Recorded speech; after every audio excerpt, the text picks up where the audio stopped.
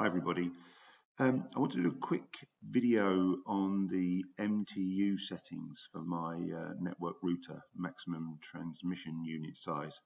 I made a video a while ago for optimizing the speed of my ASUS router on my BT broadband service, and by playing around with the MTU size I managed to optimize the broadband speed. A few people have asked me how I did that, so I thought I'd make a quick video of the few steps that you need to do. It's quite simple.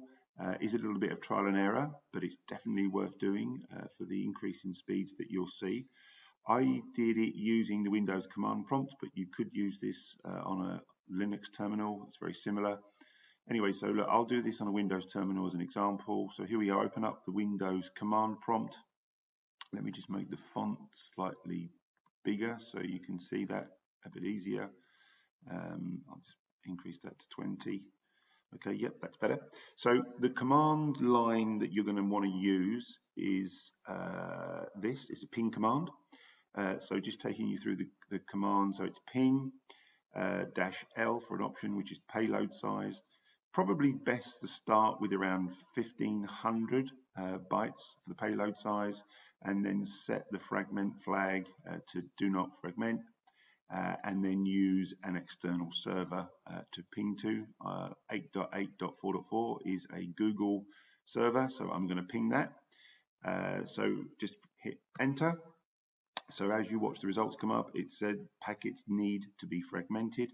So that payload size of 1500 is too big. As you can see, I sent 4 packets. I didn't receive any, so it's 100% loss. So all you would need to do is go back and then go to somewhere lower.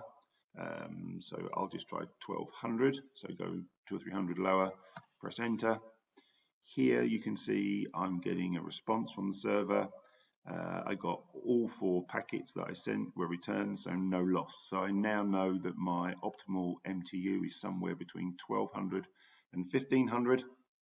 You should also take into account when you set your payload size that the payload header is 28 bytes. So the final setting you would need to add 28 to get your optimum number.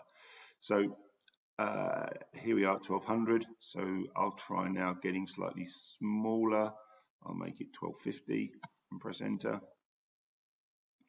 Again, I'm getting a packet return, no packets lost.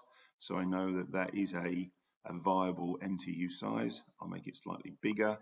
Let's try 1270 this time. Press enter. Again, I'm getting the packets returned, no losses. So again, that is a viable MTU size. Let's try going slightly higher. 1280 this time and press enter. And now you're seeing it's fragmented. So I know now it's between 1270 and 1280.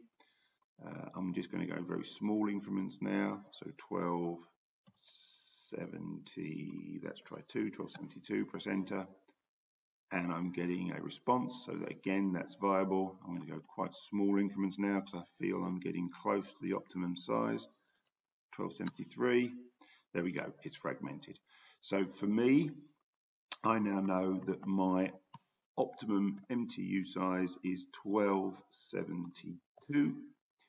Press enter just to double check. Yep, that's returning. So my MTU size that I'd need to put in my router is 1272, not forgetting the header size, which is 28 bytes. So that would make my optimum MTU size as 1300. And that's going to make sure I'm not getting any fragmented packets. I can send data as quickly as I can, which means I'll get my, I'll be able to make use of my maximum published data internet speeds. Anyway, I hope that helps, and I'll see you guys in the next one.